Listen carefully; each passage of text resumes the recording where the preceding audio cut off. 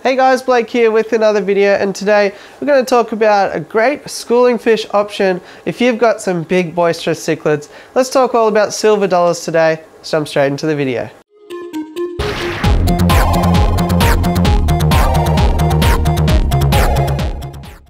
Okay, so you might have seen silver dollars in your local fish store and wondered, what is the go with these fish? So to get started, silver dollars are related to pacu and piranha, so you can sort of see that sort of shape and jaw structure with them.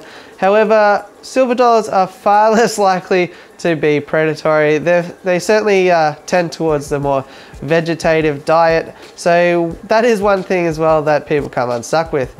Silver dollars do like to shred up any and all plants and are not a great choice for a planter tank. They are, however, a great schooling or dither fish for your big American cichlids and the like. So silver dollars get pretty big depending on the variety, which we'll discuss further as we go through this video. They can get between 6 to 10 inches in size, which is about 25 centimeters when you convert it across. They are, however, very peaceful and very outgoing and enjoy schooling. So I would recommend keeping them in groups of 5 to 6, which means that you're going to need a big tank to keep up with the biological output of these fish. So minimum tank size, I would say, for a group of 5 to 6 silver dollars would be a 75-gallon aquarium or a 4-foot/120 centimeter aquarium. So keep that in mind. You're not going to be able to stick these in your small 2-foot tanks or anything like that. As we touched on earlier, they're an omnivore, but they do prefer plant matter in their diet. And if you care for them properly, you can actually have them up to 10 years. So they're quite a long-lived fish, and they'll give you plenty of reward if you do end up picking them up. Being relatives of pacu and piranha, they do come from South America, and they do exhibit the same sort of aggressive eating habits that their relatives exhibit as well. I actually think that's a great thing though, because if you have a big showpiece sort of fish, but they tend to be a little bit shy, which I've had in the case of, Jack Dempsey's and Jaguar cichlids before, but they like to just hide in the corner.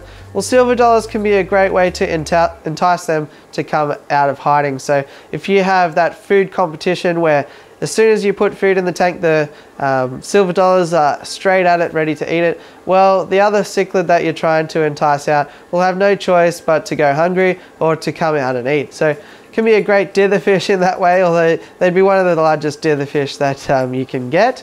However, keep in mind that they will sometimes fly out of the tank in their excitement. So keep tight lids on the tanks for these guys, because they are prone to a little bit of jumping. And also, as we touched on, they do shred up plants, so you won't have much luck with many plants other than things like Java fern, anubias, hornwort, and other really hardy plants. Give it a go if you like, but just be prepared for the worst. A lot of people have had silver dollars rip up their planter tanks before, so do it at your own risk. You can, however, put plants above your aquarium, so things like pothos, aka devil's ivy, is a great option, but they might even still eat the roots of those plants as well, so keep that in mind. In terms of breeding, they are fairly difficult to sex, so since I recommend picking up a group of 6, you'll wait to see them pair off naturally, and breeding behavior, they'll look like they're chasing each other, bumping each other, and you might even see an embrace similar to what you see with bedders, where they sort of curl around each other and look like they're hugging. At which point they will spread their eggs on plants. So obviously we can't really put real plants. So if you're intending to breed, fill the aquarium with silk plants and even sporting mops made from acrylic yarn, and they will then just sort of spread their eggs around at either the base of the plants or within the sporting mop, and then you can pull those eggs out and hatch them artificially. If you do have a species-only breeding tank, you will actually find as well that they don't usually eat their eggs or fry, so you can actually colony breed them as well, which is a really cool thing and something that's not that common in the aquarium hobby. You'll find your normal silver dollars, you'll find red hook silver dollars, which basically have a red hook below their body.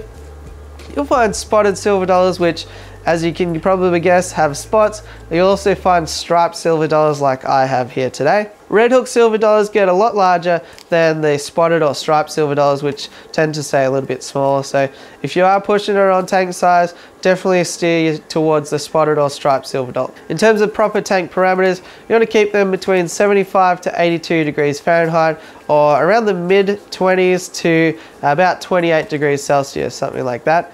And pH wise, you want to keep it on the softer side, around about 6 to 7, something in that range will be good for some silver dollars. Overall, silver dollars provide a really great amount of activity within your aquarium, great shimmering effect as they swim back and forth. They're also really peaceful, and they can be just a great option to fill out one of those monster aquariums that people love.